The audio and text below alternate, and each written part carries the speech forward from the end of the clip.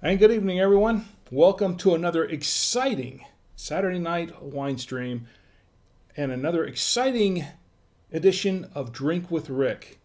I'm Rick, and tonight we are going to be opening up a bottle of Southern Belle red wine. This is, I'll tell you that this is.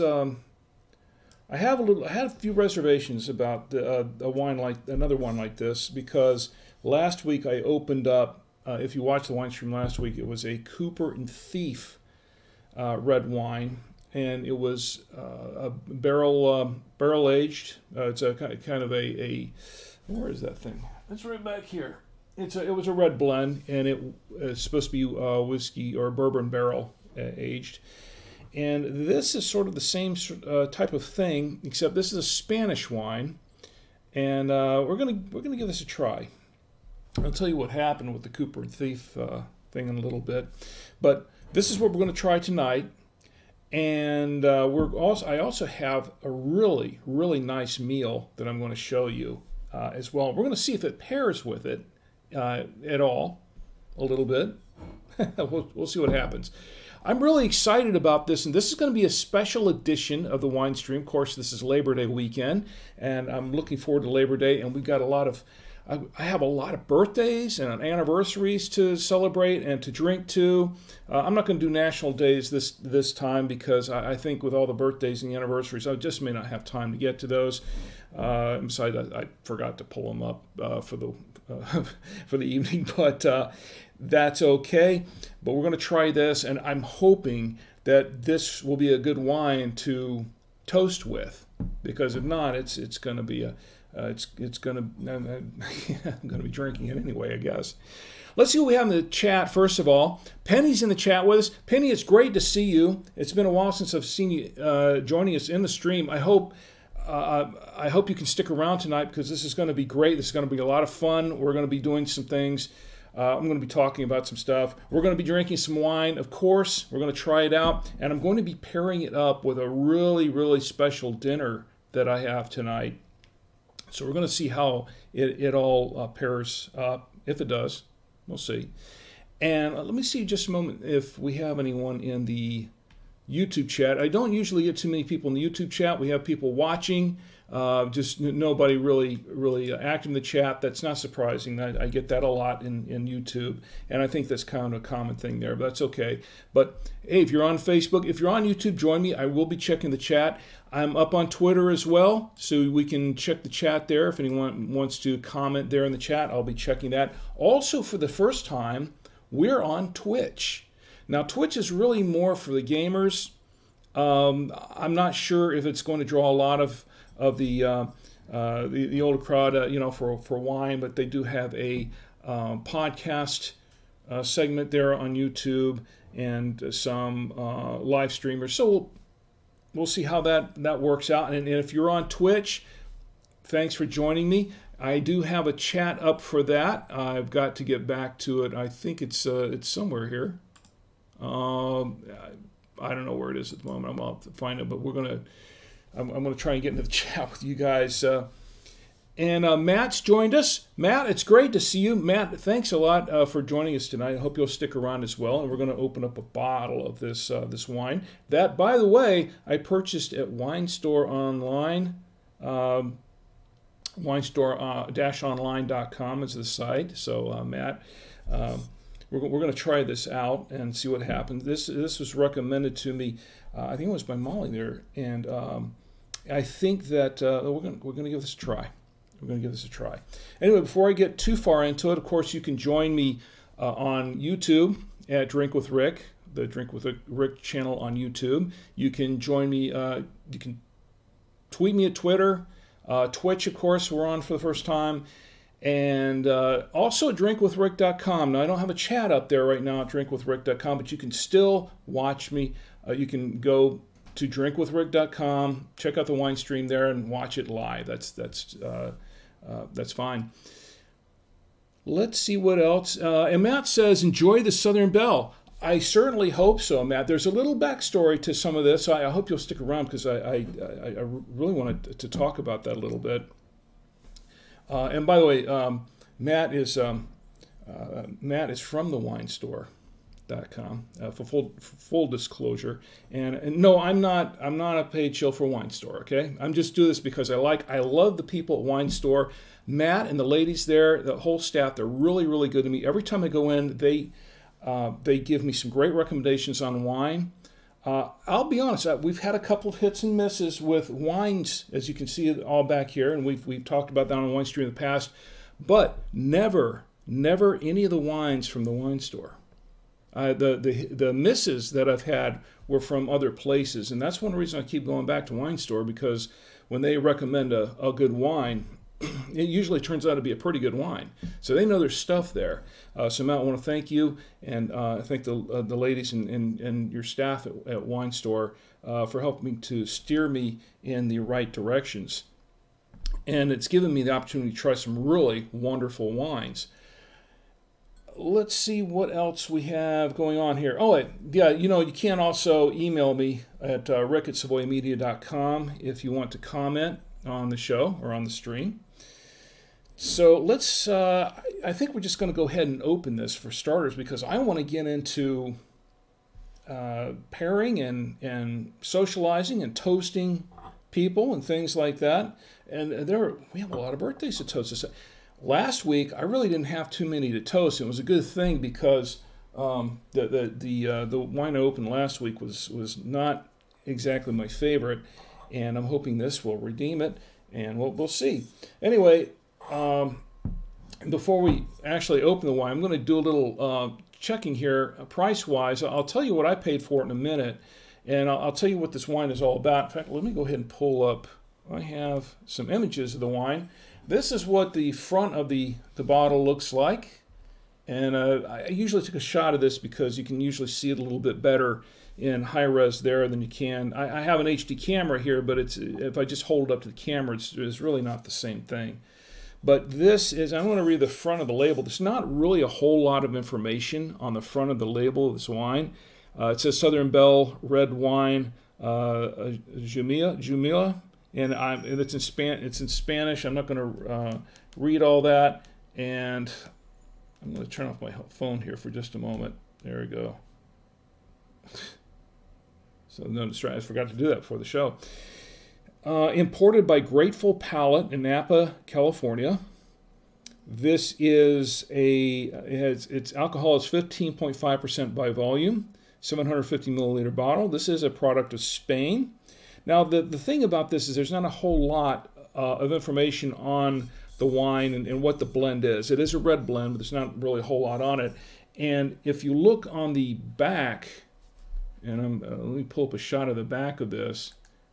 Here we go. Nope, that's the front.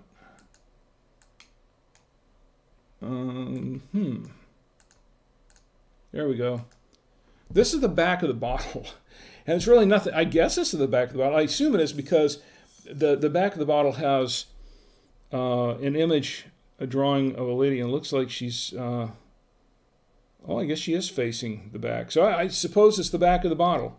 I don't know. There's not a whole lot on here. There's no information on the back. So we're just going to go right back to the front for a minute. And then let me tell you about this wine that I looked up. I had to look it up online. The ladies at Wine Store recommended that I do that so I could find some information on it, because it's just kind of not really a whole lot on the bottle itself. This, I looked it up on Vivino, and it goes for about $20 a bottle, $19.99 a bottle. It's 4.1 stars there on Vivino, and a lot of people seem to like this wine. Now, one of the interesting things is that Bourbon Barrel wines here have become rather popular over the last few years. A lot of people like that. My first foray into that wasn't a great experience, but maybe this one will be. I'm not really sure what the what the attraction is there, but we're going to find out. I'm looking around winesearcher.com. They average around $17 to $22 a bottle, and I think Lowe's Foods has it for $22.99. They're a little bit pricier anyway. I don't think there's a Lowe's Foods around us anymore. It used to be. Let's see. Total Wine has it for $18.99 a bottle. And that's pretty much the average. Now, I picked it up from Wine Store. I'll tell you that in just a minute. But I picked it up at Wine Store. Get back to the camera here. I have the receipt here. I picked it up for $17.99. And so that seems to be the going about the average price for it, the going price. It looks like a decent price. I did see it one place it was something like about $35, $40 a bottle. I couldn't really trust the source, and they didn't have any of it. And I'm not really sure it was the same vintage. This is a 2017. I don't know if it was the same vintage that they had up for sale. I just saw the price, and then I just navigated away from the site because I thought, well, that's a little bit high for what everyone else is selling it for. But let me tell you a little bit more about this wine. And I'm actually going to the Grateful. I'm going to read this from the GratefulPalate.com. This is who imports the wine. It says here, medium deep opaque purple color with dark red rim. Initial aromas redolent of blackberry and blueberry with underlying hits of red fruits give way to pleasing complex elements of vanilla and toffee. Sorry, folks, my screen is a little squatty here. I've got to get a better screen. Soft, big, yet elegant mouthfeel, rich, full body density, superb balance and grip lead to long finish, carrying intense, ripe fruit and complex flavors. Now, this is the wine. This is the importer writing all this. So, I guess. And now the vintage they have here that I'm reading this from is the 2016 vintage. So I don't know if this is going to be the same thing as the 2016 vintage. I couldn't find one on the 2017 vintage. But this is a Syrah and a Mourvedre blend, apparently, is what this is. And that's what I could find out. It's from Jamila, Spain. And this does sound like it's going to be a little bit better than the last one, because the last blend that I tried was about 4 different wines. It was a little too sweet for my taste. With the Mourvedre in it, it might balance that out a little bit. So we'll with the Syrah. So we're going to find out. We're going to find out. So anyway, without any further ado, let's go ahead and open the bottle. And of course, now this one, normally I like to use my wine corker, my uncorker here, but we won't need that tonight, because tonight this one is twist cap. And you know, I didn't used to be a big fan of twist caps, but as I get older, it just seems to be so handy, right? And they seem to work, and people seem to like them. In fact, I think they've done various studies and polls, and there doesn't seem to be really I think when they first came on the scene like that, a lot of people thought it was, I prefer a regular corked wine, oh, not corked wine, but a wine with a cork in it. But over the years, I think people just really accepted the twist caps, and you know, I think that's, and I have too. So Penny says, love to know if it's mellow or spicy. Well, we're going to find out with a Mourvedre in it and a Syrah blend. It should be interesting. And of course, I'm pouring it in my Cooper's Hawk genuine crystal glass from the Cooper's Hawk Winery and Restaurant in Orlando, Florida. And we're going to open. Oh, wait a minute. What am I doing? I almost forgot something. Let's aerate this wine. To aerate the wine, it really sounds like I'm selling stuff tonight, isn't it? I'm using my Veneto wine pour from the Veneto Wine Lover set, which, by the way, you can actually pick it up from Amazon. I've got a link there on my website, Amazon.com. I'll make a few cents if you can really, if you really want to purchase this. You know, you go to my website at drinkwithrick.com, click on it, and maybe I'll make a few pennies on that to help support my wine stream habit, but you don't have to do that. There's no obligation for that, okay? Just want you to, if you like it, go get it. If not, it's okay. And if you want to strip if you don't like affiliate links, just strip the affiliate part out there. It's okay. See, I'm really terrible at selling. I'm not a very good salesperson because I'll also just sit there and say, yeah, here, go buy it over there. Now you're still with me. You're probably laughing because that's just not the way you do things in sales. So we're going to give it a good swirl. It looks dark and healthy. It does have a rather dark complexion. Oh, by the way, Mark's joined us in the chat. Mark, it's great to see you. Stick around. Tell me what you're drinking. Tell me what you're not drinking. Tell me what you'd like to be drinking. Chat it up. Tell me what's going on. Don't be a stranger. You're not a stranger. Mark and I go way back. Way back. So let's go ahead and try this.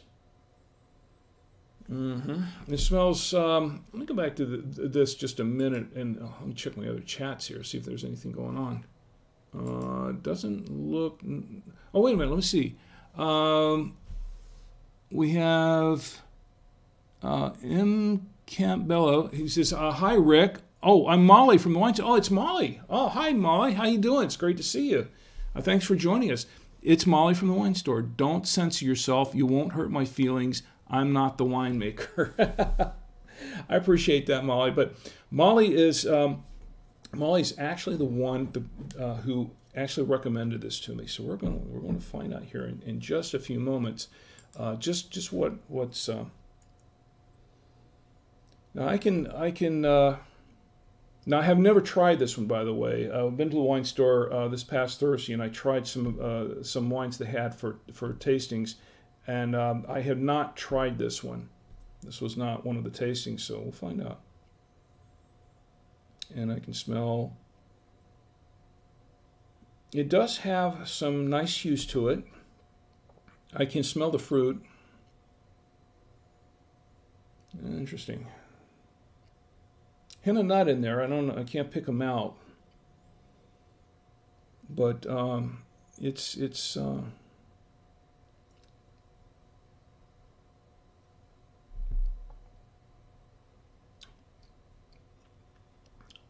okay. I have to have another swig of this.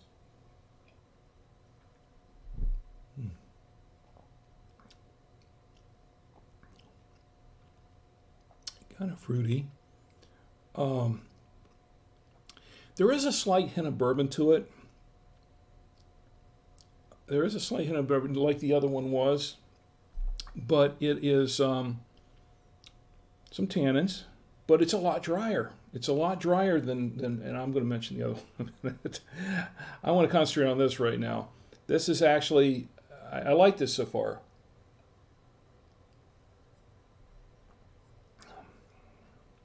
A little spicy. I get some few floral notes. A little bit,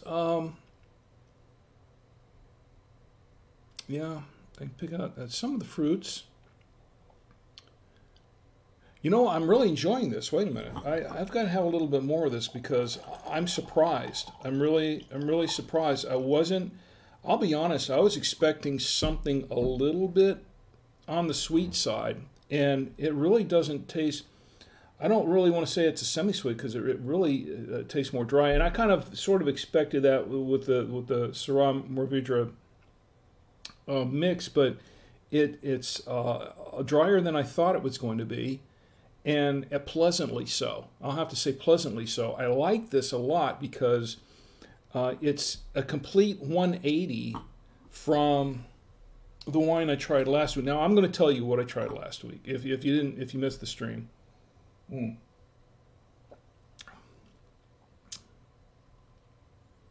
I like this. It has a little bit of bourbon. It's not smoky or anything like that, but it has a really nice finish to it. It's kind of silky. I like it. It's a little bit on the silky side, but it smells nice, and it has a nice little. It's just a slight little little bite to it, but I really enjoy this one. I'm going to have some more. Okay, Matt, I think you've got a winner here, and I'll have to say you should give Molly a raise because I think, Molly, I think I like this right off the bat. Now, of course, as I've said before, you can't really tell a wine, how good a wine is until you get really down into the bottle. Little tastings don't do enough. You really have to get down into the bottle. But I'll tell you what, you know what? I think I'm going to toast all these birthdays and anniversaries with gusto because this is a wine worth tasting, trying out. Let me see what we got. I went away from the chat for a minute, but get back to here. Penny says sold. Oh, she says dry and spicy. A little bit, yes. It is. It is a little not too spicy. It's not like it's not overly spicy, but it's a really nice balance. I can't really explain it too much because it's just because I'm a little overwhelmed at the moment because my expectations were. I'll be honest, my expectations were not high because I saw that it was something that was sold to me as a little bit on par with this, but better. And I'll have to say, Molly, you have a winner here because that was an excellent choice. All right, let me tell you what I tried last week. If you missed the wine stream last week, and Penny says, what about that dinner? What you pairing it with? I'll show you that in just a minute. I'm really excited about that. What I did last week was I opened up a Cooper and Thief red blend, and I have a picture of this right here. I'm going to show this. This is if you've never seen Cooper and Thief, it is a. Let me find it here. Where to go with it? There we go. This, if you go to Sam's Club, I'm sure you've seen them in the Sam's Club, and they're sold in a lot of different supermarkets. A lot of supermarkets have these things. And this is supposed to go over really big. It's supposed to be a real big wine that everybody loves, and it's Bourbon. Oh, bourbon. It's a. I'm going to grab this. I'm going to grab this bottle for a second because this bottle is now empty, and I'll tell you why in a moment. This has. It's dark and jammy, and it definitely is, but it has a lot of different, I think it has 3 or 4 different blends of wine in it. And get off there. There we go. But this was sold to me. This was recommended to me by a nice, really nice, sweet lady at one of our house concerts last month. And we have some neighbors who do the house concerts once or twice a month. It's a lot of fun. Anyway, she was there and she heard about the wine stream and she says, "Oh, you've got to try this. You've got to try the Cooper and Thief red wine blend." So I said, okay. And it was a while before I could get around to doing it, but I finally got around to purchasing this because I'd seen them all the time in the stores and I just kind of passed it up. So I tried it, and I opened it up on the wine stream last week, and I should have played a video clip here, but I didn't prepare one. But my reaction to it was a little bit, because I was not expecting it to be as sweet as it was. It just kind of threw me, and I'm not a big fan of sweet wines. I prefer dry reds, but it really overwhelmed me. I wasn't really expecting it to be that sweet of a wine, and it was very smoky. It was okay. It was just too sweet. And as I got down in the bottle, as we finished the wine stream, by the time we were finished, I was thinking, this is just it's just kind of icky sweet for me, I guess. I don't know if that's really a fair thing to say about it. It's not an icky wine. It's just not my preference. I'm sure a lot of people love this wine. It seems to be very popular. It's just not my preference for a wine. Well, what happened was I put it in the fridge I only drank a little less than half the bottle during the stream. I put it down in the fridge, and then it just sat there for a couple of days because I didn't want to. And really, there wasn't anything that I was eating that I really was compelled to drink it with. So after a couple of days, I opened it up, and I was looking for a wine to drink, and I opened the bottle up, and it was just it's sweet and just overly. To me, it was a little too jammy, and I just decided, you know, at that point, I decided I'm gonna bail on this, and I I dumped the rest of the bottle out in the sink. Yes, I did, and I've said I've done that before. Well, this is another time where I've done a bottle of wine down the sink. Now, it kind of upset Chi because I went upstairs and told her, you know, she was. I said, you know, I just dumped that bottle of wine down the sink, and she got a little upset with me. She says, "What? I was going to use it for cooking," because she does. Now she doesn't drink a whole lot of wine herself, but she does use it for cooking, and that's one of her kind of secret ingredients for some of her dishes. And she does some marvelous dishes. She's an excellent cook, but she does use wine a lot in her recipes. And she says, I could have used that wine, you know, for cooking. And I thought, well, I guess my bad. And then it wouldn't have gone to waste, because I think it probably would have been okay for cooking with. In fact, it probably would have been great for cooking with, but it just was not, in my opinion, a wine to drink. So Penny says, what about that dinner? Oh, yeah, what you pairing it with? I will show you. Let's get back to this because I really like this wine. And once again, Molly, I really appreciate the recommendation. This is what happened. I went to the wine store Thursday to look for something else for this weekend. And I told her about the Cooper and Thief. And she says, you know what? I may have just a thing for you. She says, this wine here, the Southern Belle wine, it has a lot of the qualities of this Cooper and Thief, but it's not as sweet. And she said that I think, you know, knowing my palate for wine, she said, I think you'll really like this better. And I'd already been bitten once on this thing, but I trust them. That's how much I trust Matt and Molly and Trish over there and their recommendations. So I said, you know what, I'll try it. I'll give it a shot. So you know what, I am not at all disappointed. Thank you, Molly. And look, this is for Molly. This is to you. You're going to be the first person I toast on this wine stream tonight, because I really like this wine. In fact, I think I'm going to go pick up another bottle of it this coming week, maybe two. I'll say. If you've got any more in the back, just hold one for me. I might pick it up. So I really do like this. But once again, thank you, Molly. And Matt, I'm going to toast you too for hiring Molly, and Trish too. I want to toast all of you. And it does have some nice aromas to it. I can smell the aromas. A little flowery, but it's a nice blend. It really is, and I'm impressed with this one. I like this one. So good call, good call, Matt and Molly and Trish in Wine Store. Excellent. This is why I shop there a lot for my wines.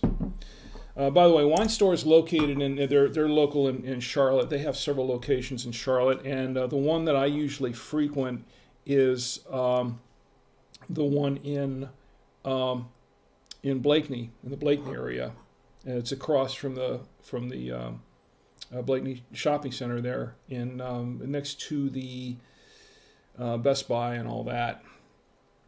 And it's a little tucked away there.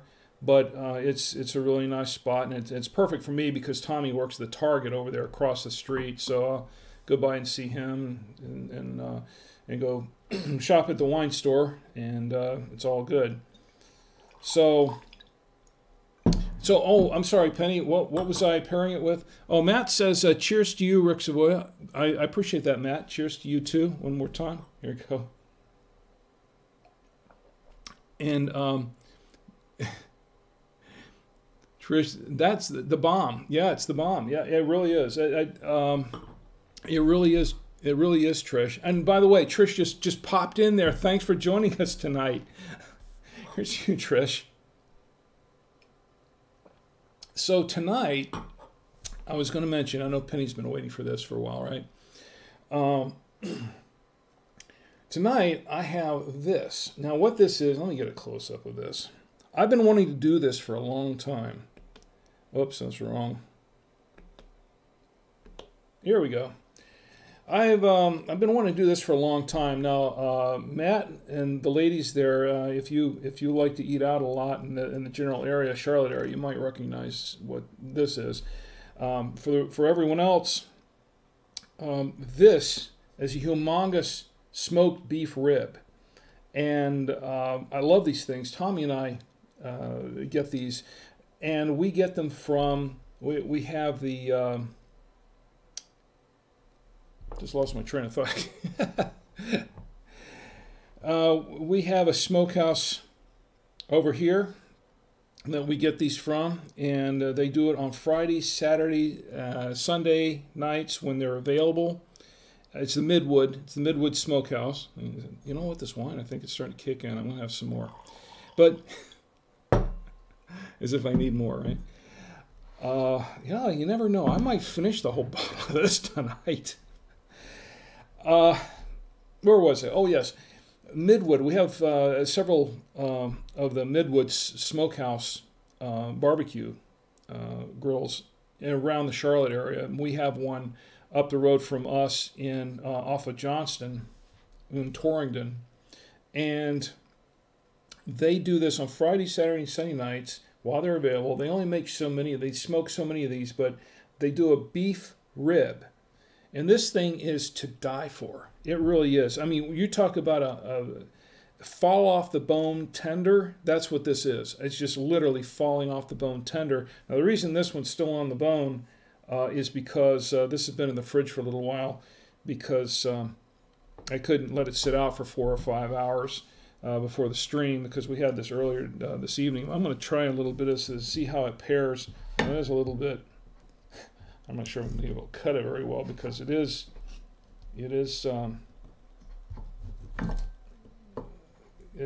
not falling off the bone now because it's not hot. It's cold. They're now cold cuts. But I'm going to try a little bit of this. But I've been wanting to do this for a long time. I want to get one of these big. Now they're a little pricey. They're like $30 for this rib, and this is actually half the rib. Believe it or not, this is half the rib. They have the rib bone is usually about 1 foot long. They cut this one in 2 pieces for tonight, but it's a 1 foot long bone, and there's so much meat. It's for 2 people. Usually Tommy and I will get this. We go out to eat. Tommy and I will have this, and she and Tia will have something else. I think Tia prefers her chicken wings or her chicken tenders, but Tommy and I will order one of these, and we'll just barely finish the 2 of us. And we both are fairly big eaters here, but I'm doing too much talking, not enough eating, right? Let's see. You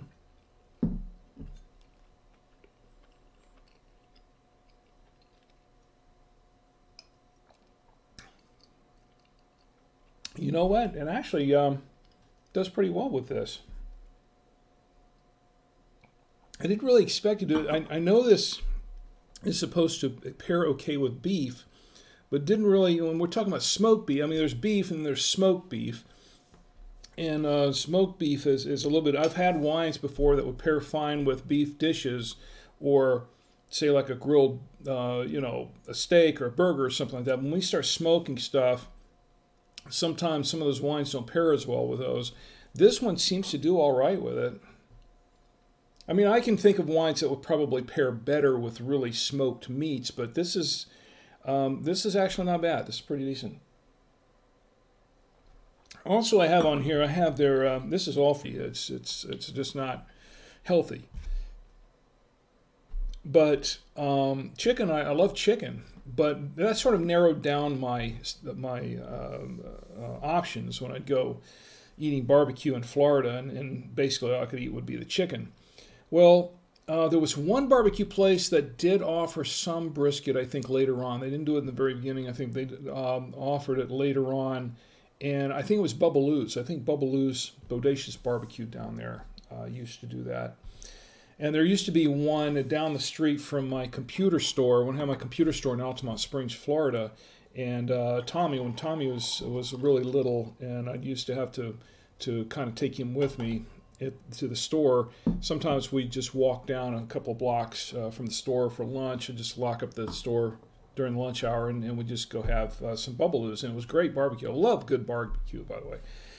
Well, over the years, and maybe that's been the case all the time in North Carolina, I don't know. When we moved to North Carolina, all of a sudden I started discovering barbecue places that were serving beef. Now, some of these really weren't, they just have some brisket. That's usually what they offered, was just brisket. And some of them had pretty good brisket, some of them didn't. But when, in fact, the previous barbecue place that used to be there where Midwood is now, they had brisket and that was it. But their brisket was okay. It was decent. It wasn't great, but it was pretty good. But Midwood, their brisket is just amazing. I really love their brisket. I really do.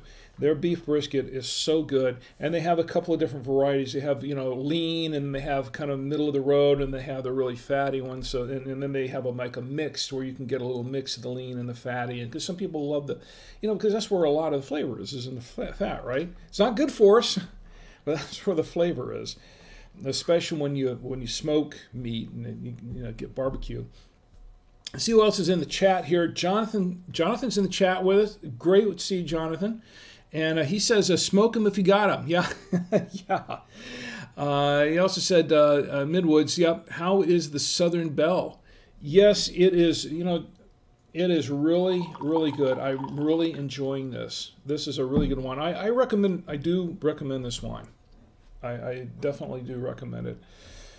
And once again, when I'm putting this together with the one I tried last week, the Cooper and Thief, I could say, bye to that one. Let me get another bottle of this. I really enjoy it. So, where was I here? Oh, yeah, we're talking about barbecue. So, when they came out with this beef rib, that just floored me. I had to try it. Before them, they just had the brisket, and they're just offering the rib like on Fridays, Saturdays, and Sundays, but they only smoke these things for 14 hours. 14 hours they go through, and they only do so many of them, and so that's why they only offer them during the weekends, because when they run out, they run out, and usually by about late Saturday night or early Sunday afternoon, they've run out of them. People love these things. They're really, really popular. So Tommy and I try to go there like a Friday night or Saturday night to try to get them while they still have them. And we kind of lucked out this week. They had them, and we've that's what's left of we actually ordered 2 of them, and that's what's left of half of one. So there you go. Let me check what's a live stream here. Oh yeah, here we go. Molly's saying, don't forget the bourbon barrels are is it Pappy Van Winkle, highly sought after bourbon. Okay, yeah. And she says, thanks for the toast. You're a doll. No, you're the doll, Molly. Thank you very much. I really, really appreciate it. I definitely want to order a couple more bottles of these. These are definitely ones I want to have around, and I would like to. I think we have another house concert coming up. The Millers, my good friends, the Millers, Mark and Kathy, they do a house concert, and about once or twice a month down the road from us in our neighborhood.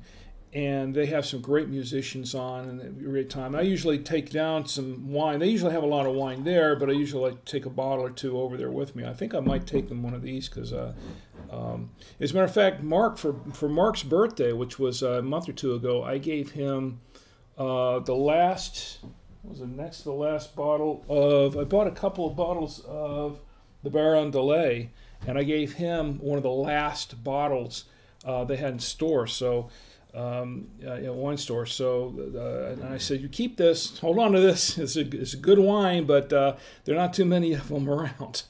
So that was I gave that to him for his birthday. And I have one bottle left that I'm saving for a very special occasion. I really like that. The Baron Delay is also a really, really good wine. That's a Tempranillo, by the way. And let's see. Yeah, it's back there. Still there. So, yeah, there's some good wines there at the wine store. I really, really appreciate it. And we're going to go to the birthdays now because I'm running along on this. And boy, whew, I said I was going to make this a short show tonight because I went 2 hours a couple of weeks ago and I still hadn't quite recovered from it. But I tell you what, we're going to toast some birthdays. And I want to do this in anniversaries because there are a lot of very, very special friends and people whose birthdays I really want to toast. And I have a list here. Chris, first one, Chris Kelly. Here's to you. I'm toasting you on your birthday. Happy birthday, buddy. This is Chris. And also a good friend of mine, Eric Solomon. Eric, I know your birthday's up now, and I think it was today, yesterday. Happy birthday. Eric and I go way, way back to middle school, in our early days of high school. And I think I've told you all about my early days of high school with when I was in a film club. I helped start a film club in high school. And we made some films, and I had a group. There were a group of us that we just got together, and we made films on Super 8. And we did all kinds of things. We did some animated films. We did some live action stuff. We did, experimented a lot with it. And we did a lot of film projects for school, which is actually what kind of helped us all get through school, through high school, was because back in the day, people weren't making movies for class projects. I mean, we're talking about back in the 70s.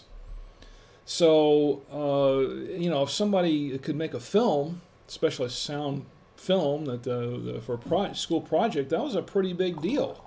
And so even if the film wasn't any good, and some of them weren't, but even if it wasn't really that great, it was still almost an automatic A because, hey, they made a film.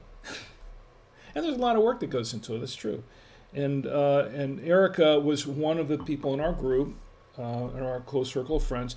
It's more, we've grown up over the years, and we've stayed together, we've stuck together, and it's been more like a brotherhood than just friends. I think of them as more like brothers to me. I really do. Very close to them all. We all still keep in touch. I think Eric's in Atlanta now. He has been for a number of years. Eric, if you're watching this later, I don't know if you made it to Dragon Con. I know a couple other people, a couple of my other friends who did make it there this year. Here's to you again. And let's see, John Rice. John, this is your birthday this week as well. I want to say happy birthday. In fact, it was today, wasn't it? I believe so. Here's my good friend John. John, we're going to go way back to the days of On Force IT. Known him from days working as doing contract work on Force and when I had my Force Field podcast and all that sort of thing. Went back when I had my computer business. And there's one other person, very, very special person who I want to toast. And I don't know if she's watching. I don't know if she's watching. Mark, I think you're still there. You know who I'm talking about, I think. As a matter of fact, she is celebrating her birthday now. She and Tia are out celebrating her birthday with her now. This is for my friend Tess. Tess Millo, this is for you. Happy, happy birthday. This is for you, Tess. And I hope you're doing very, very well. Take good care of Chi and Tia. And They're both helping her celebrate her birthday this weekend. Tess and we all and Mark, I know you know Tess. Pretty sure you do. You and Junie, we all go way back. Tess has been an old friend of my wife Cheese since she was since I guess her college days. So so they go pretty far back. They work together.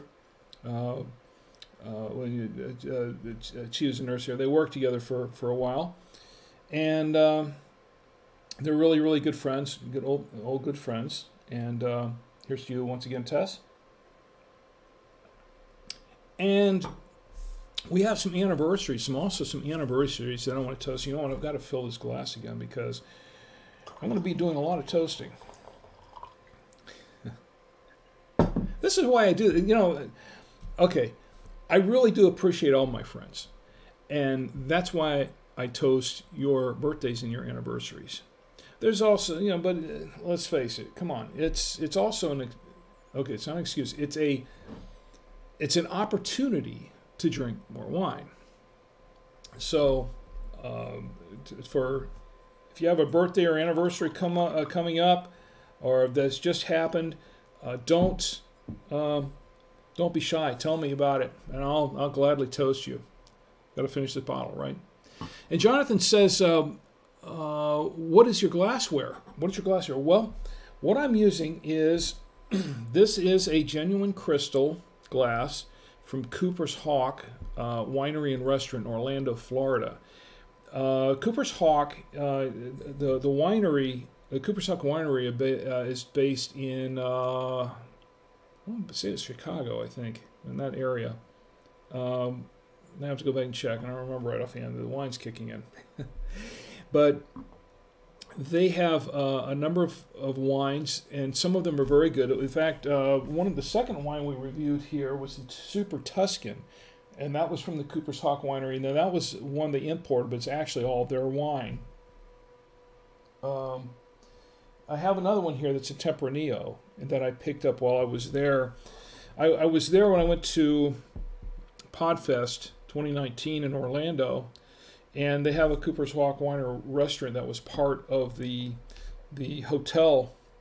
It was attached to the hotel that we were staying at, and I would go there, and they had a really nice wine tasting there too. That you could go in and taste a lot of their wines. They had the restaurant there where they actually made the pastas fresh right there in the restaurant. It wasn't anything that was brought in. They actually made them from scratch in the restaurant. And my wife, she just adored the pasta. She loves eating there. Now, she doesn't care much for the hotel. We stayed there for a couple of years for the last couple of Podfests. And they're going to be doing the next Podfest in 2020 at a different hotel. I think it's going to be the Orlando Rosen, I think. But the or maybe it's Marriott. I can't remember offhand. But where we were staying before the last 2 years, she did not really care much for the hotel. There's some stories about that I'll share another time, perhaps. But she really loved the restaurant, and she really liked the pasta. In fact, we went there both times. We went there each year. She specifically wanted to order the pasta, the spaghetti there. Because it was really that good. But their wines are also great. There's a chain. It's kind of a chain. They have the Cooper's Hawk restaurants around, and it's sort of a chain across the country. But there's one in Orlando off International Drive, and I think there are several others peppered around various parts of the U.S. But their wines are very good. I really enjoy their wines. They have really nice wines. I did the tasting, which is why I brought back the Tempranillo, and that was like a $30 bottle right there, which is not too bad. The one that's in the orange label, and that's sitting right next to the Overstone. By the way, the Overstone I got from Wine Store. So Matt, thank you. A toast to you. Toast to you too. I hope you're drinking. Are you drinking anything, Matt? What are you drinking? If tell me what you're having if you're drinking anything at all. like to know. But anyway, to answer your question, Jonathan, I picked this up at the winery restaurant, and I picked up, I only got 2 of them. In fact, it was kind of a deal. I got a couple bottles of wine, and I think their glassware was something like, I mean, it was like $7 or $8 for the glass. But they cut me a really good deal. They gave the glasses to me for like $1 or $2 because I bundled them with a few bottles of their wine. So I got a really good deal on the glasses. And the glasses are really nice. I really like these. That's why I purchased them. I wish I'd purchased a set of 4 of them. I only got 2. I don't know if I'm going to go back there anytime soon. I'd have to go back there specifically to go visit the restaurant, which I could do. But it's, once again, it's on International Drive, and if you're not familiar with that area, that's the tourist section of Orlando, and it is just a mess. It is just a real mess to get to and to come from. So you really, if you want to go down there, you really have to have a reason to go down there to fight all that traffic and everything. So it's not my favorite place, but anyway, let's see, the anniversaries. Remember, folks, this is a stream of consciousness type of show. I have a few light show notes, but this is just kind of off-the-cuff stream of consciousness. And for those of you on Twitch, I know a lot of people say, yeah, this is an off-the-cuff show, and I know a lot of them really aren't. But this really is an off-the-cuff show. I don't have a lot of this planned. I don't do a lot of rehearsing beforehand. Instagram, if you're watching, any Instagram people, I know a lot of people that do that produce sometimes maybe overproduce their videos for Instagram. That they really just rehearse everything to death and just maybe it looks too perfect. That's not what I'm doing here. This is just a stream of consciousness kind of thing. It's just for fun. So getting back to anniversaries. Oh, let's see. Matt says, oh, you know it. So let me go back up here. Jonathan says, you love Southern Belle. Yes. And Matt says, you know it. He also says 2013 Carlisle Zin. I love a good Zinfandel, and you carry that, right, man? Oh, no, that's what you're drinking. You're drinking a 2013 Carlisle Zin. Is that available at this store? I've heard of Carlisle. I never tried it, but I like a really good Zinfandel, and I really would. Is it really dry? Is 2013? I'll have to write that down, see if I can get a hold of one, because I like to try new wines. Anything that anyone else has tried. Look, by the way, if there's anything else that you have tried that you really like, that you think would be a good wine for me to try, let me know. I'd be happy to give it a try, to check it out. Did we lose the stream for a second? Looks like things have hung up there for a moment. There we go. We're back. That happens. It's Saturday night. There we go. This Cooper and Thief, that was a recommendation. So, look, I'll try anything once. I'll try it once. As long as I'm glad this was not $60 a bottle. I'll have to say that. I'm glad it wasn't $30. Now, these things, I've seen it around for $30, $40 a bottle online, but I wouldn't pay that much for it. And to be honest, I think I paid $10.98 for that bottle, and I'm not sure that I would do that again. But I'll take a chance. I'll try anything once. I'm glad I tried this one, that's for sure, and I'm going to have some more of it. And Matt, the Carlisle Zinfandel, definitely, I think I'd like to try that. If you're drinking, it must be pretty good. Anniversaries, okay, let's get back to the anniversaries. Okay, anniversaries, I want to wish Mike and Dorothy Smith a happy anniversary. This is a very special one. This is a very special one for them, for sure. Mike and I go back. We go back way back to Tech Podcast Network, and when I started the Force Field, and he was starting up and doing the Mike Tech Show. He does a podcast called the Mike Tech Show, and he does a live stream along with this podcast, just sort of like this is. Now, of course, I repurposed this into a podcast. after the fact. But he was doing that before I was, repurposing actually he was doing the podcast and then live streaming at the same time. And I watched his show for many years. I was kind of a semi-regular there. Like everyone here is in the chat now, I followed up on his show. I was a big fan of his show. Still am. I don't get a chance to watch it much these days, but when I get a chance to, I like to check in and watch it. He is an IT guy. He's an IT professional, and he really knows his stuff. He's got his business and that he's had for many years, and he does an excellent job covering a lot of different topics in IT, computer related things. He just a lot of tech stuff, and he and his wife Dorothy are celebrating their anniversary this week, and I want to say happy anniversary to Mike and Dorothy. They've been married for 40 years. Yes, 40 years. You don't hear that much anymore, and I think that's quite a milestone. My wife, she and I have been married for 25 years, and you know, some people say, wow, 25 years, that's a long time. You know, it doesn't really seem that long to me because my wife and I were just so much a part of each other. I'm so much a part of her. She's so much a part of me. I can't imagine my life without her, and I don't want to. And I would definitely like for us to live long enough to see 40 years or 50 years or maybe longer. That would be great. I mean, I see myself growing older. I want to say older because we're already old, but I'd like to see myself growing older with her, with my wife. Well, Mike and Dorothy, 40 years, you know, that's still an accomplishment because you hear of so many broken marriages and so many people that don't make it nearly that long. And I think that, and they're still very much in love. And I want to say, Mike and Dorothy, this is for you. In fact, I should toast you again.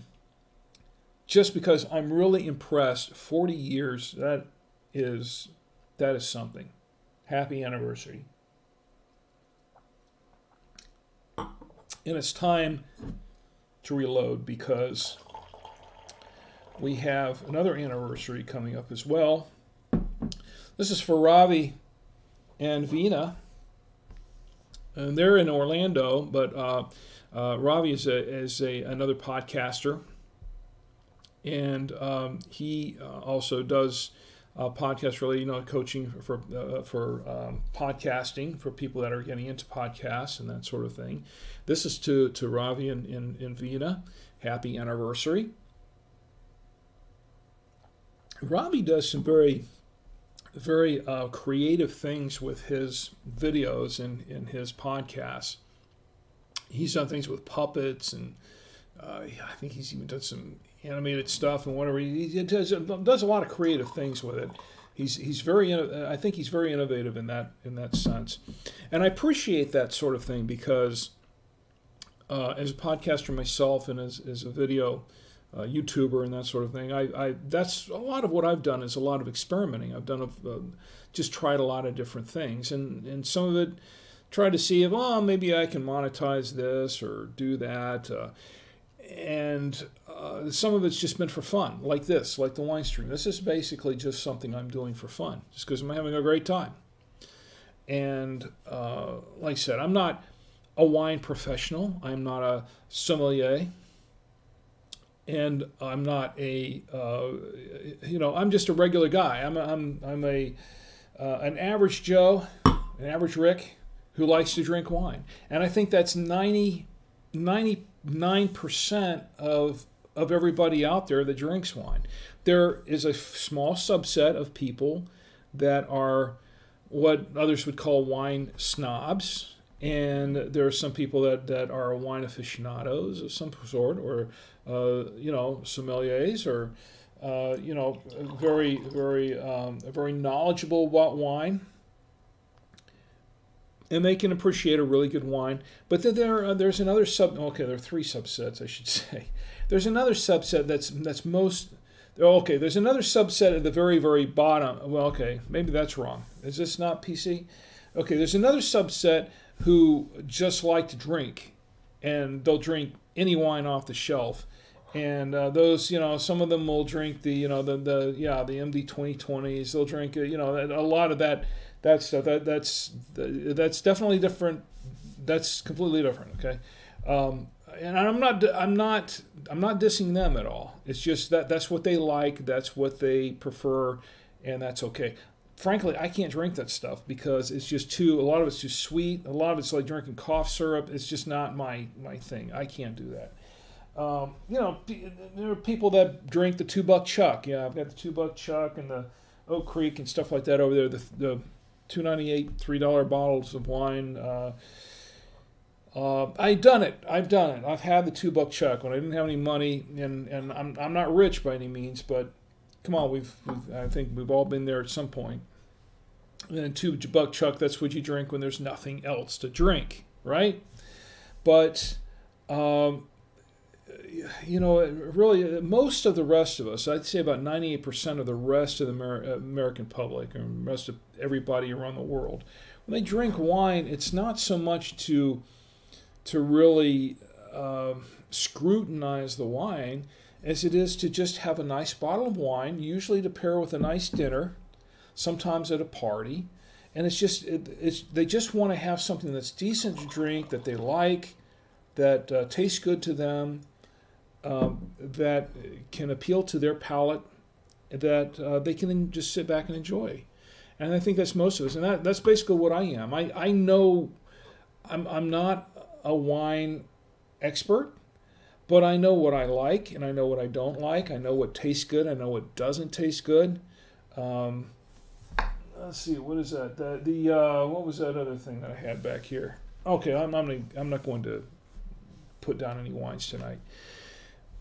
I'm going to just I'm going to put this one down, but I was going to go somewhere with that, but no. I'm not here to put down wines. I'm not here to put down anybody and their preference for wine. Everyone has their own preference for wine, and that's okay for them. That's not, the $2 Chuck, that's not me. The Mad Dog, that's not me. Then again, I can't afford. If I could afford a $100 bottle of wine, I don't know that I could drink a $100 bottle of wine every night. Because just because it's a $100 bottle of wine doesn't mean it's a very good wine. We've had this discussion many times. Look at this. This bottle of wine cost me, what was it? It was $17.99. There are wines that cost $50, $60, $70 a bottle, and I've had some of them that. Fortunately, most of them were given to me because I don't want to spend $5 for a bottle of wine unless it's really, really special. But I've had $70, $75 bottles of wine, $80 bottles of wine that are pretty much that are comparable to some of the $20 and $30 bottles of wine. And there are reasons for that too, and I'm pretty sure Matt probably could tell you some of those reasons that I'm not going to go into right now. Matt, by the way, Matt says, Jonathan Snyder was nice enough to share. I'm really enjoying this one. Big fruit, big fruit. He's talking about the 2013 Carlisle Zin that I was asking about. Jonathan Snyder was nice enough to share. I'm really enjoying this one. Big fruit, big fruit. So it's really, really fruity wine. I like that. First of all, I like a good Zinfandel. I really do. I'd kind of like to try that. Hopefully it's not too pricey. But Jonathan says, do you taste Spain? I have found it to be a bit sweet. GM Bowers loves the sugar. It does not taste, here's the thing, Jonathan, it does not taste sweet to me. It really doesn't taste that sweet. This did. It was, I didn't like that too much. Of course, that wasn't from Spain. That was from here. But here, I mean U.S. But This is a Spanish wine, and you know what? I love a really good Spanish wine. I do, and I've had quite a few that I've really enjoyed. As a matter of fact, I've had several Spanish wines from Wine Store that I've really enjoyed, and I've had a few there that were kind of like, okay, you know, I buy another bottle of it. It's not my favorite wine, but I do definitely have some favorites. But this one, I think, this Southern Belle is probably one of my new favorites. I'm definitely gonna pick up another couple of bottles of this. Where was it going with any of this? I was going somewhere. Got sidetracked again. Oh, you know, one more person I want to toast. I want to toast my good friend Todd Cochran. Todd, who is a podcasting guru, he's been in the podcast business longer than me. He started in 2004, I believe, and he's the host of Geek News Central and also the host of a new media show. And he is the CEO of Blueberry.com, one of the biggest podcast hosting companies out there. He's CEO of Blueberry.com, RawVoice.com, and the upcoming. He's also a founder and a host of the upcoming People's Choice Podcast Awards. That's the original podcast awards. Now, iHeart made a big deal earlier this year, saying, "Hey, we're doing the first podcast awards. We're doing the very first podcast awards ever." Well, it may have been the first podcast awards for iHeart, but it was not the first podcast award. The People's Choice Podcast Award is the very first podcast awards. I know because I was there. I was there when they did the first podcast awards. So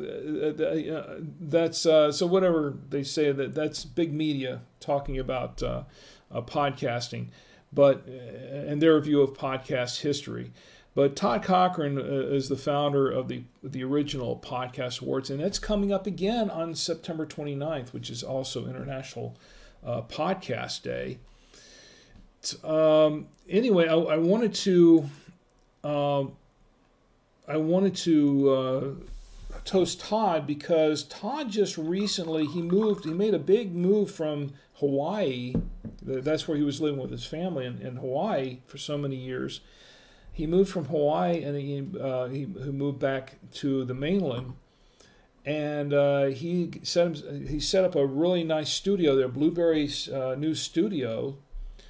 They just finished a really beautiful new podcast and video streaming studio that's just pretty awesome. And he did his first stream there for I think it was for his Geek News Central show.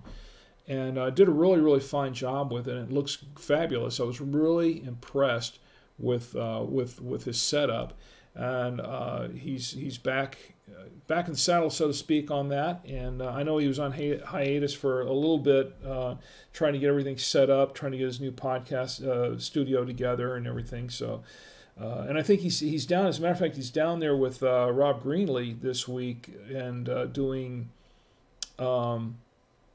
Dragon Con, and we couldn't make it. Tommy and I were actually planning to go to Dragon Con before. We didn't make it this year. We've done it the last couple of years. I think Tommy's making plans to go next year for his Cube Command podcast, but we'll probably do that next year. Anyway, here's to you, Todd, and your new podcast studio. I know you're really excited about it. We're excited about it for you. And there's to Todd. Nelia's joined us. Good to see you, Nelia.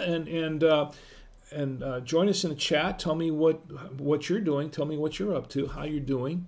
Hope you're doing very well. And Ron has just joined us in the chat. Ron, it's great to see you. I've known Ron. I've known Ron from many years ago, and it's been a while since I know it's been a long time since I've talked to you. But I'm glad you're here. And if you're having some wine on a Saturday night, tell me what you're drinking. Tell me what you're not drinking. Tell me what you like me drinking. Tell me what you like to see me drinking. But tonight we're drinking the Southern Belle red wine. I purchased it at winestore-online.com. And it's very good. I really recommend it. I did try it with a little bit of this beef rib, and it was pretty good. I did not try it with the You know, as a matter of fact, I probably should. I did not try it with the brisket, the smoked brisket. And this smoked brisket was from, I hope it's still okay to eat because it's been sitting out here for about an hour. I'll try this and see how it pairs. You know, if my mom was here, she'd say, don't talk with your mouth full. But she's not here, so there you go.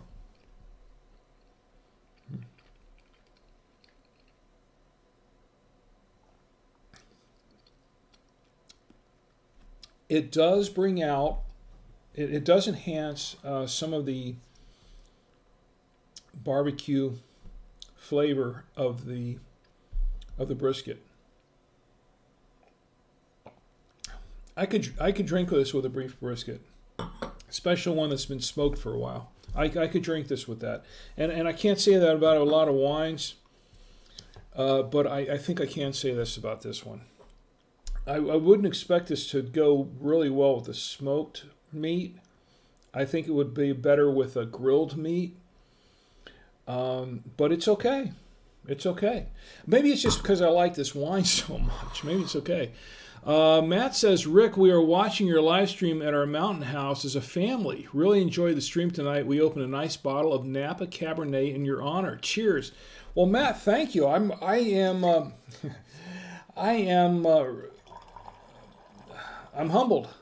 I'm impressed, and I'm really thank you very much. I appreciate it. And once again, here's to you and your family. Enjoy the Napa Valley wine. And wine is great.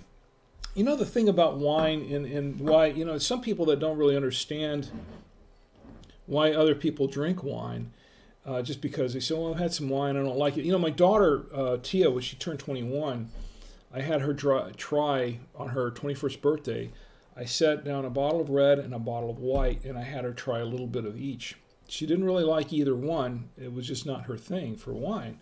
And she really didn't understand why I had such a fascination with wine. Now, I'm Italian. My name's Savoia. It's an old Italian name. Come from Italy, northern Italy. My grandparents came right off the boat from northern Italy. And of course, you know, as the legend goes, the family legend goes, we may be descended from the royal family, Savoy family. Shh, don't tell anybody. I don't know how true that is. My sister Gina, she was here tonight. I don't see her here in the chat, but if she was here tonight. She had done some extensive research in this, and I still don't think we have a definitive answer on whether or not we're actually blood related to the Kingdom of Savoy in that line, but.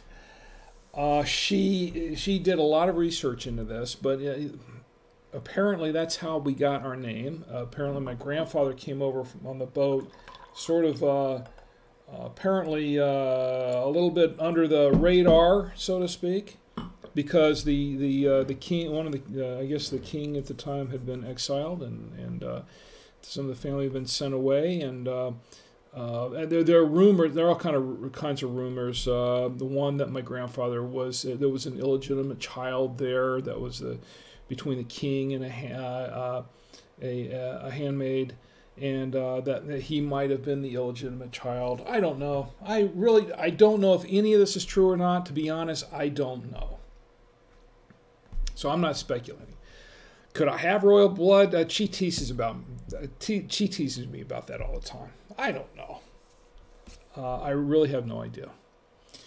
I'm not ready to go to do a DNA test for that, to be honest. I'm not sure I trust DNA tests for different reasons, but who knows? Who knows? But I am Italian. Wine is in my blood. If you're Italian, the wine is in your blood, right? Yeah, more or less. And my family, I don't know of anyone in my family who doesn't drink or hasn't drank. My dad was really big. Now, my dad was one person that he was one of those guys that, now he wasn't, you know, drinking Mad Dog, But he's one of those kind of persons who could drink a $3 or $4 bottle of wine. It was just as good to him as a $40 bottle of wine, and I can attest to that because there's stories I could tell you, but I can attest to that. A true story, personal story. I bought him a $50 bottle of wine once, and then it was actually supposed to be a keeper for a while, but I knew, knowing my dad, I knew he was just going to open up and drink it like it was any other bottle of wine. So I asked him one time, I think a couple of years later, I said, "How's that wine? That wine I gave you for I can't remember if it was a birthday or a holiday or something. I know it was his birthday, I think." And I said, "How was the bottle of wine?" He says, "Hey, it was good. It was good." I'm like, "Dad, that was a $40," and I can't remember what the wine was, but it was a really nice wine. I mean, I handpicked that out. It was a really good wine, and it was kind of like, it was good. It was bottle of wine. That was my dad. To him, wine was wine. You just drank wine. It was one bottle of wine was as good as another. And surprisingly to a lot of people, that's kind of what wine is. It's like, oh, let's go get a bottle of wine, drink it with this, drink it with that. And some people will pair, you go to a restaurant and the waiter will ask, well, what would you like to have? Suggestions? Yeah, you could pair it with this, you could pair it with that. Some people just go out in a restaurant and say, hey, I'll have this bottle of wine to go with this. And, and not really understanding that there is a pairing process there. There are some wines that go better with some foods than others, and some wines that really are not meant to be had with some foods. The wine itself is a type of food, really. And there's an art to wine. There's an art to making wine. There is an art to fermenting wine. And the thing about wine is that it's not just a drink. It is something where there are so many subtle nuances to a wine. Look, this is a wine. This isn't grape juice. It's grape juice. You can just sit there and drink grape juice, and it tastes like grape juice. Wines, you have so many different wines, and they can all taste like other things or a combination of other things. Like this wine, where you taste the floral notes, and you taste certain fruits in it. You taste certain berries in it. You can taste nuts and things like that in the wine. Some wines that a couple of these here that have chocolate notes in them. They have kind of a chocolatey taste to them. They have kind of a nutty taste to them. They can taste here this Overstone wine. I purchased this, and as a matter of fact, this was the original wine that I was planning to open tonight until Molly, and rightly so, said, try this one. And I'm glad she did, because this turned out to be really good. But this was actually the Overstone was the one that I was originally going to open up, because I've had this sitting here for a few months, and I kept thinking, we got to open this at some point. This is a New Zealand wine. This is New Zealand wine, and I was really, the reason I bought this was because I did a tasting over at Wine Store several months ago, and what struck me about this wine was that and now the thing is, in New Zealand wines, they have a tendency, and I know I've said this, that it was, I misspoke before when I was talking about wines from Australia, and I was saying, Australian wines are really citrusy, and that was the case. I was actually really referring to New Zealand wines. New Zealand wines do have a tendency to all be kind of citrusy. Not all of them, but a lot of them do. And the thing about this one is that what struck me when I did tasting on that, it was a very strong grapefruit. I tasted grapefruit in this wine, and I thought, wow, that's something. That's worth getting a bottle for and trying it out. Grapefruit. Well, that's basically what wine is. You have all these little subtle nuances to wines that when you start understanding wine, and it helps you develop appreciation for wine and winemaking, and the people that spend years and years and generations working on a wine to get it just just a certain way. There's so many things that go, there's so many elements that go into wine to go into wine making, but also go into grape growing the grapes themselves. I mean, the different regions where the grapes are grown, the different climates, weather patterns. Every year, depending on the weather pattern, if it's dry weather, or if it's particularly wet for that year, or if the weather's kind of mixed, you get it's kind of cold, it's warm during the growing season. And also the ground, the actual soil that each grapevine is grown in has some.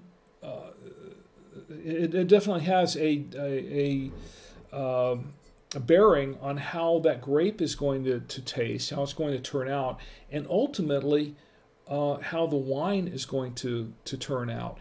Then you have the grapes. That's one thing. You have the grapes, and there's so many things that go into making the grape taste like what you want the grape taste like.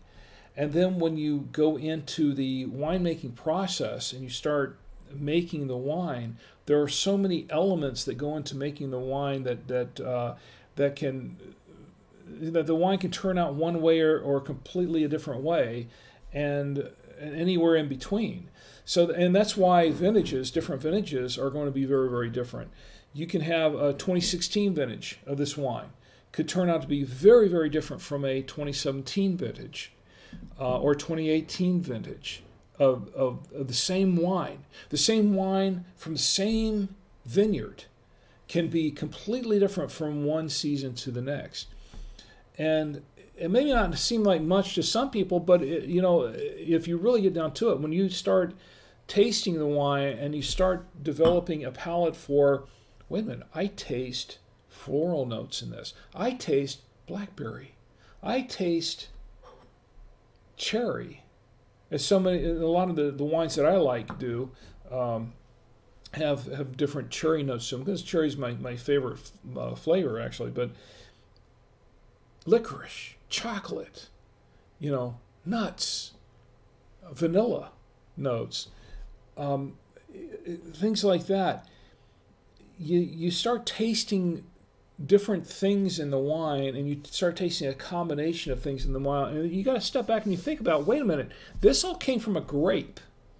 This didn't come from vanilla extract. This didn't come from cherries. This did not come from blackberries or blueberries or any other kind of berries. This didn't come from other fruits. This all came from a grape. And when you realize that there's just how much you can get out of one grape, out of one fruit, that grape, and get all these different notes and all these different flavors, combination of them, I think it's fascinating. I think it's pretty amazing. You start to develop a new appreciation for grapes and for wine and the winemaking process. And then you start to realize that, you know what, there is a lot more to wine than just opening a bottle and drinking it and say, oh yeah, it's pretty good wine. It says 15% alcohol. It should be more in there. Does that make any sense? It does to me, because I tell you, I drink a bottle of wine, and I'm not just tasting wine. I'm tasting. This is artistry. We're talking people that grow grapes for wine, people that make wine. These are artisans. They're not just. This isn't just a process. This is artistry. Is what it is, and there's a lot of thought. There's a lot of chemistry that goes into it. There's a lot of research. There's a lot of time-tested technique that goes into it. Some of these people put a lot. They put their hearts and souls, and they put their lives into, and some of them do, for generations. They put their lives into making that perfect grape, that perfect vintage, that perfect wine. And that's really what, you know, when you open a bottle of wine, I'll tell you what, when I go down there, I got a couple more bottles of this. I can guarantee you that, and maybe it will come from the same barrel, maybe it will come from the same, you know, so some of them are made in tanks now, things like that. Where it was made, if I'm fortunate enough to get bottles from the same vintage, from the same barrel, that's the only, this right here, that's the last time, this is the last time I will ever experience this exact moment of wine. Because everyone is a little bit different. There are so many nuances to it. That's one reason why you really want to appreciate the wine when you open it, a good bottle of wine, because when you open that bottle of wine, you realize this is an experience that you're not going to duplicate. No matter what, if you can get two of the same bottles from the same distributor, from different years or from different batches, it's not going to be the same wine. This is going to be the only experience you have of this wine that's unique to this bottle, and you know, that's what wine is about. That's what enjoying wine is about. This is not just drinking wine. We're talking about artistry. We're talking about something that's really, really unique. Anyway, I kind of went off on a tangent here. I did. But that's what this is, this stream of consciousness kind of show. Matt, thanks for joining. I really appreciate you joining us tonight. I'm starting to go along here. I said I was going to make this a short show, and I didn't. And Chi has joined us in the chat, my lovely wife, Chi, and she says, we are also watching you from the car. She's in the car. And she says, all 8 of us. 8 of us.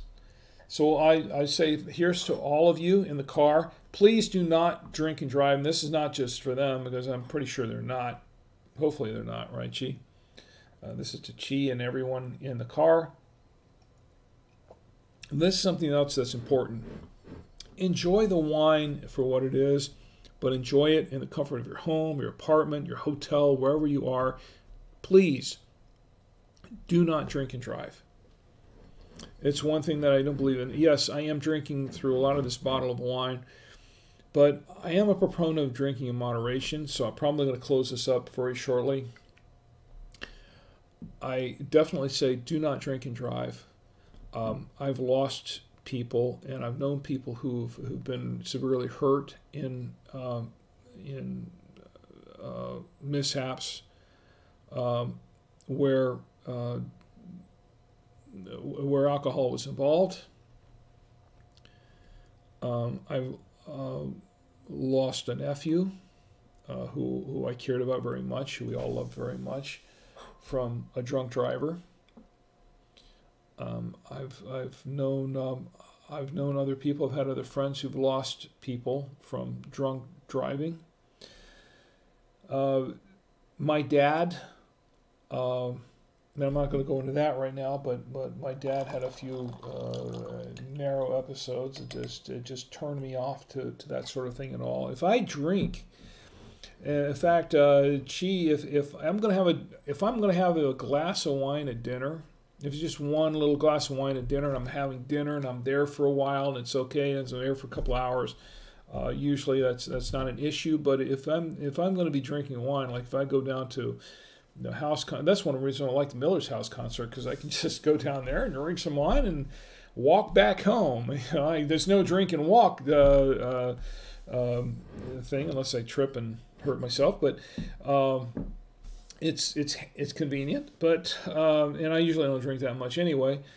But if I'm having 2 or 3 glasses of wine, I'm not driving home. And if I'm there, then I think that I might have 2 or 3 glasses of wine. I'm not going to do it because my family's more important to me. and my friends and other people around me, it's more important to me than just having a glass or just sit there drinking and that's why I generally don't drink in bars and things like that. Especially if I'm going to be driving. Look, if you're out drinking, take an Uber or Lyft or whatever it is, do that. Get a friend drive you home. Do not drink do not get in your car. Okay, just don't do it. It's not a good idea. That's my disclaimer here, because once again, I'm definitely not a proponent of that. I don't encourage it. I do encourage you in the comfort of your home to enjoy wine, as Matt and his family are doing, enjoying in their mountain house. I have done that too, Matt. We had a weekend with my family, and we rented a house in the mountains for the weekend, and we just sat back and we just enjoyed ourselves. And that was one of the things that we did. We brought some wine. My nephew brought some beer, and we sat back and we just had a fabulous time. And it was a wonderful weekend. And that's a really nice, especially if it's in the winter months and you're up skiing or something, and then you're in mountain retreat and snowed in or something. That's what you got going, a nice fire going, and you got the wine flowing and the beer and things going on like that. It's like perfect, But Matt, it sounds like you're having a great time with your family, and that's good. Once again, I'll drink to you. But once again, do not drink and drive. Don't text and drive. I saw so many people. I commute back and forth to Rock Hill, South Carolina. That's where I work. That's my day job. And almost every day, I encounter people that are on their cell phones, that are either reading something off their cell phone, or they're talking to their cell phone, or they're texting. And it just alarms me, because when you're doing 65, 70 miles an hour down or more down the highway, as some of these people are doing, and you're driving the length of a football field in 3.5 seconds, a lot can happen. You look down at your cell phone and you're texting, and you're taking your eyes off the road for anything less than 2 seconds. Anything can happen there, and that's just a disaster waiting to happen. You don't want to do that. You really don't. But it just amazes me how many people, with all of the information out there and all of the warnings about texting and driving, same thing with drinking and driving. You got people drunks in the car. But you know what? It's not an excuse. But I'm just saying that, when you're drunk and you get in the car, you're impaired, so your judgment is off there to begin with, which is one reason you shouldn't be getting in the car in the first place. But people who are texting and driving, that's distracted driving, those people should know better. They're not. It's not like they're drinking or they're smoking or something or whatever. They're going in there with a clear head, more or less, and they're texting while they're driving, which is just utter stupidity. If you text and drive, let me say this, that is stupid. Okay? And people who text and drive should not own a cell phone or a car. I'll just say that. People who text and drive shouldn't own a cell phone, and they should not own a car, because obviously they're not responsible enough to handle either one. And that's my rant for the night. That's a short rant, by the way. Okay, well, I'm going to close up this wine stream here shortly, because we're just about there. There were some other things I wanted to get to. I want to give a quick shout out to Sean, my friend Sean Yesner of Yesner Law. He's in Orlando. He's an attorney. Now, he's not an attorney for people who drink and drive, but he's an attorney. He's a bankruptcy law attorney. He's a financial attorney, and he does a great podcast, and I listen to him regularly. I listen to him just about every week. He does a podcast called, well, it's the Crushing Debt. Sorry, this is kicking in. The Crushing Debt podcast. And I usually listen to it on Alexa. I'll say, Alexa, play the Crushing Debt podcast, and then I can kick back and listen to him. But Sean does a great job of covering. What he is an attorney for financial law, for debt relief, for bankruptcy law, for things like that. And he does a great podcast where he comes out with he has guests on his podcast oftentimes. I was listening to a couple of them earlier this week where they were talking about Profit First, I believe, is what that is. And basically, he helps people to manage their debt and to get out of debt. And if you're in debt and you live in Florida, he's definitely the person to talk to if you're having some trouble with debt. He's definitely somebody to talk to help you out with some of that. But even if you don't live in Florida, he has some great advice. His podcast is really good. There's a lot of good information to help you with debt relief. So you definitely want to give his podcast a listen. It's the Crushing Debt podcast. And I really enjoy his show. It's easy to listen to. It's like about half an hour or less for each episode. It's just very easy to listen to, but it's a lot of great content. So I want to say a shout out to you, Sean, and also a toast to Sean. Appreciate it. Also, I know that a lot of my friends in Florida, I don't want to close off without mentioning this. A lot of my friends in Florida are battening down the hatches for Hurricane Dorian. Hurricane Dorian is bearing down on the East Coast. Of course, those of you know that I've lived in Florida for 35 years. I was born there. I lived in O-Town. I lived in the Orlando area for many, many years, and surrounding areas. And from kind of sort of grew up in Winter Park. Lived in Oviedo. Met my wife and got married in Florida. Had 2 kids in Florida. They were both born, and they're both natural-born Floridians. We have a lot of roots in Florida that we'll always have, even though we've been living in North Carolina for 12 years.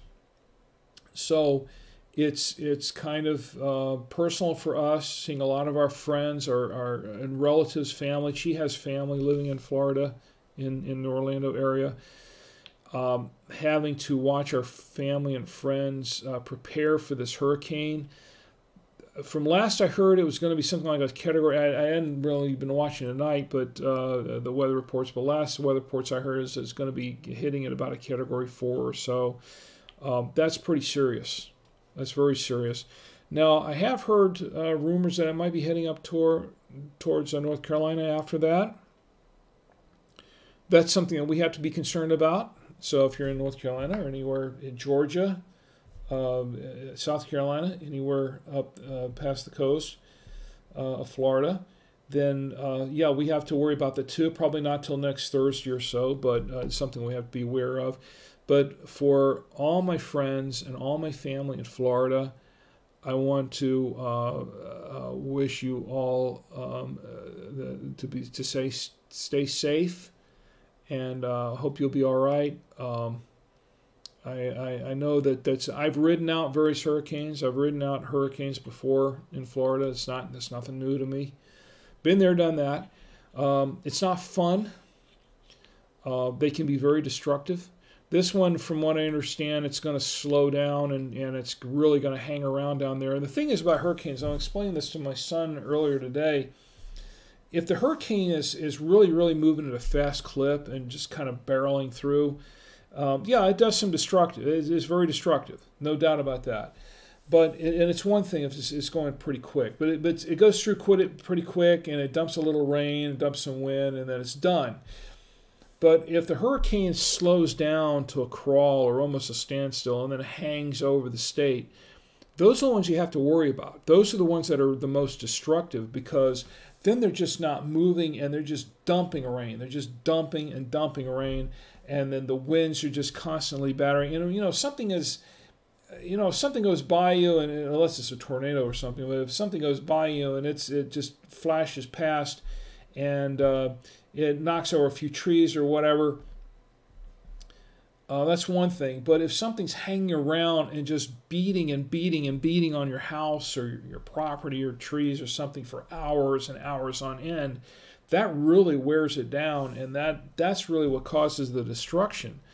So to all my family and friends in Florida, Tampa, Orlando, I think it's going to, last I heard, it's going to land around them somewhere between Fort Lauderdale and Daytona Beach. And I know those areas pretty well.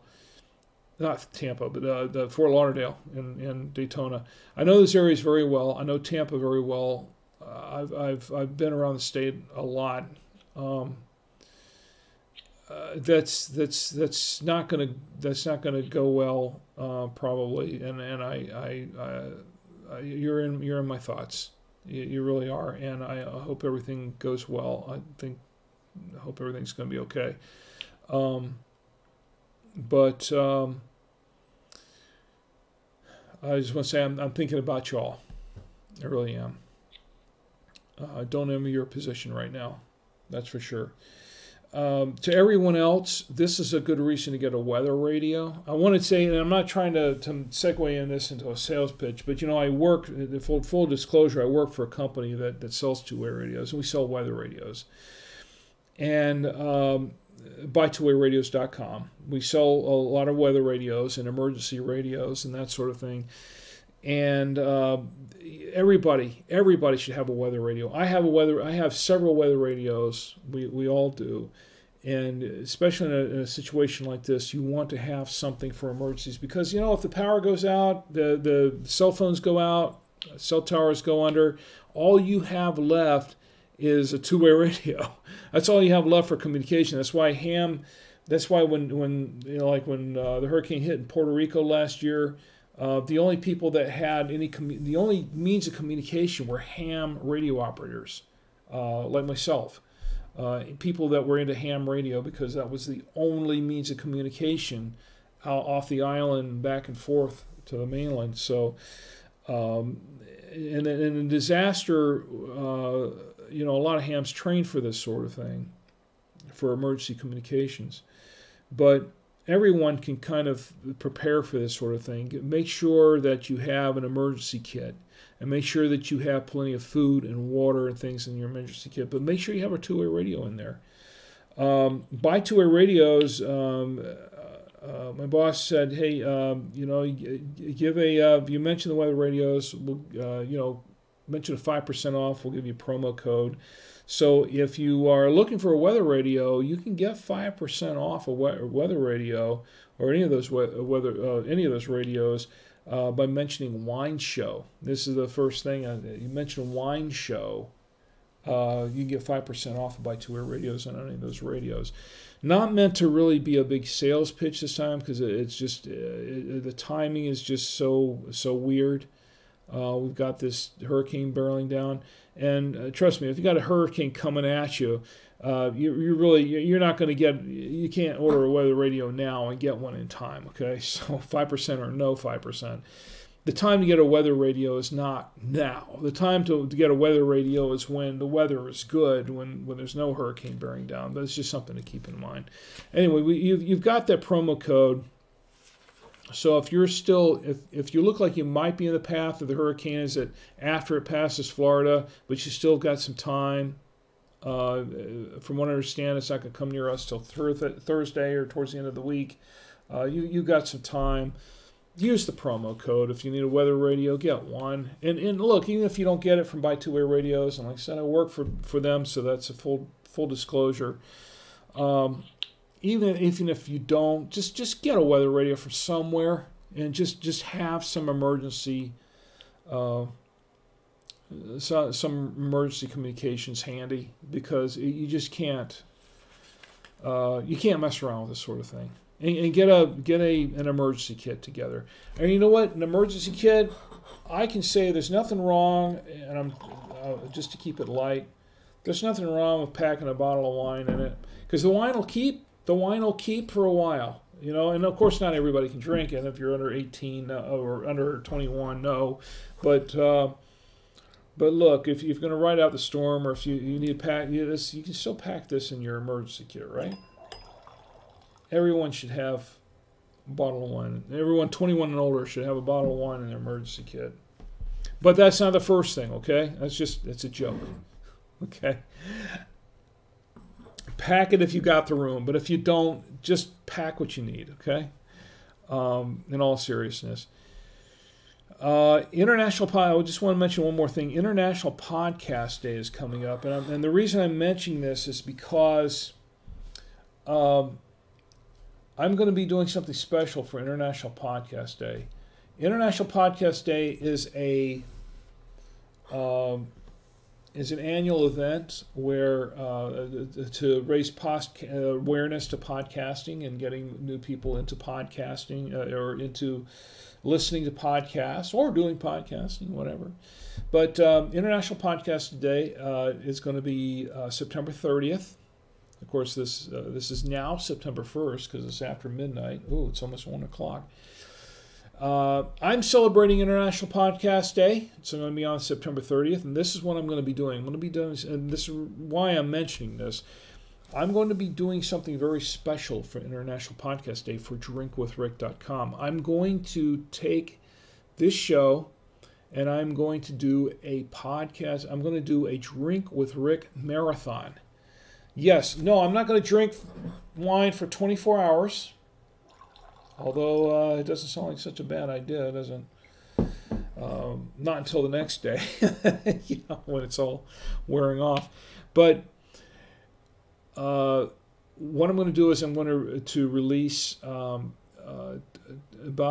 18 hours worth of Drink with Rick podcasts in succession, one every 2 hours, and for about 12 to 18 hours. Just a whole marathon of episodes of Drink with Rick. So you'll be able to hear all these episodes of Drink with Rick, and it's going to culminate on the 30th with a special episode of Drink with Rick, the live stream, the wine stream that we do here. We're going to be doing 12, 14 hours or 18 hours, whatever it is. I haven't really worked all the math out yet. We've got a lot of episodes to put out. But I'm going to put out a marathon of episodes and on the 29th to the 30th, and then it's going to culminate with a special live episode celebrating International Podcast Day, where I can do a lot of toasting for podcasting on the 30th. Now, the 30th is also the day they're going to announce the winners of the People's Choice Podcast Awards that I mentioned earlier. And interesting enough, this is also kind of special for me because for the first time, one of my podcasts, or podcasts that I'm personally involved with, has been nominated for the People's Choice Podcast Award in the technology category. As many of you know, the two-way radio show, I co-host them along with that's my day job, podcasting and YouTube videos and things. But the two-way radio show, which is a show about two-way radios, which I co-host with Danny Feemster and Anthony Roque. Danny is the president of By Two Way Radios, and Anthony is the COO. I'm the product manager. And the three of us do this podcast every couple of weeks, every 2 or 3 weeks, and it has been nominated for the People's Choice Award in the technology category this year. So I don't know if we'll win or not. Who knows? It's just the idea of being nominated. You know, we're talking about you have 750,000 podcasts out there that have ever been created. Pretty close to 1 million. 3/4, 750,000 shows, something like that. A lot of them have pod faded over the years, but 150 some odd thousand are active. Let's round it down. 150,000 podcasts, and we are one of 10 in the running for the technology category. I'd say that's a pretty good accomplishment, so I'll host that. Another opportunity to toast.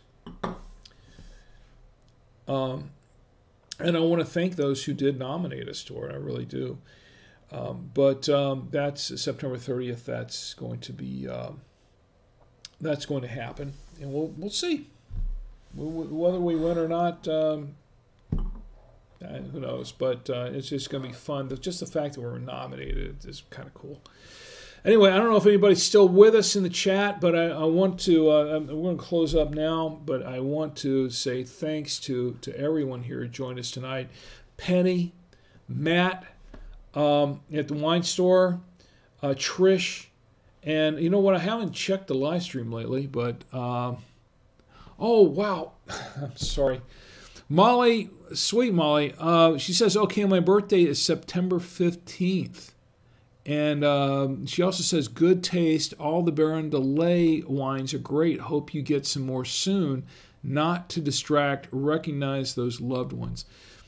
Molly, I really, really appreciate it. Once again, this is what we tried today was the Southern Belle red wine.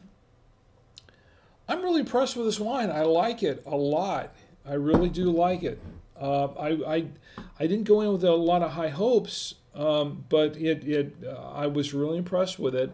And Molly is the one who actually recommended this wine for me, and I do appreciate it, Molly. Thank you very much. I am going to pick up a couple more bottles of this, maybe more.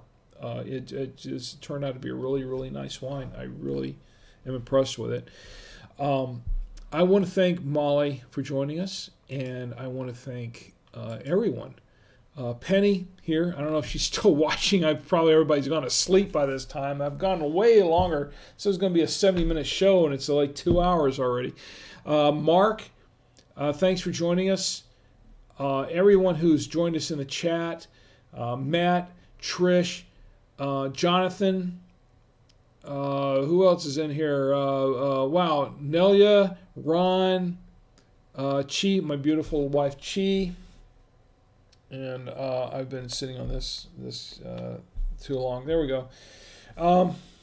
Thank you for joining me on the wine stream. I really, really appreciate it. I appreciate all my friends who tune in. And I want to say that you can, of course, you can catch this on the later on if you missed it. You can catch it at drinkwithrick.com. You can comment, email me at rick@savoyamedia.com. Tell me what you think of the show. Tell me what you'd like to see. Tell me what you think I should change. Tell me if I'm all wet. I don't know. Whatever. Just talk to me. Just email me and tell me what's going on. And you know what? If I have a couple of T-shirts here from Buy Two Wear Radios, I could give away. So next time, leave me some comments. If I read your comment, just email me. I can send you a T-shirt.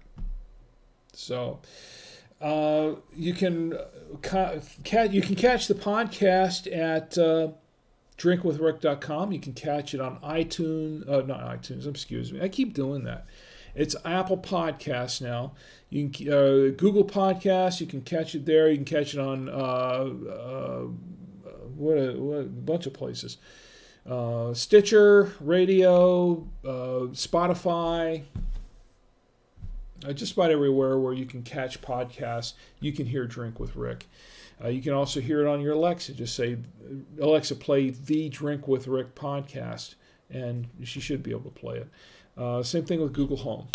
Just say, okay, Google, play the Drink with Rick podcast. Should be able to hear it. TuneIn. You can hear it on TuneIn. You can hear it on Stitcher. I mentioned Stitcher. You can hear it on all these places. Anyway, thanks for joining me tonight. I really, really appreciate it. Join me next week. we'll open. I don't know what we're going to open up yet. It's a wild card. We'll see what happens. We'll open up something. We'll taste it. We'll test it. We'll review it. We'll see what it pairs with, what it doesn't pair with. Anyway, join me next week on the Saturday Night Wine Stream, where we can all get together and drink with Rick. Good night.